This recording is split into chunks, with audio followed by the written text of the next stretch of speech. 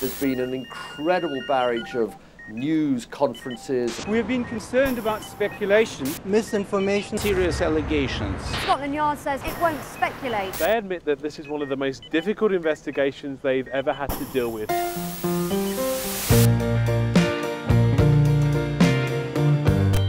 Sasha, how you can see, was a very handsome man, and he was very hopeful for life. On the day he fell ill, Alexander Litvinenko met with two men here.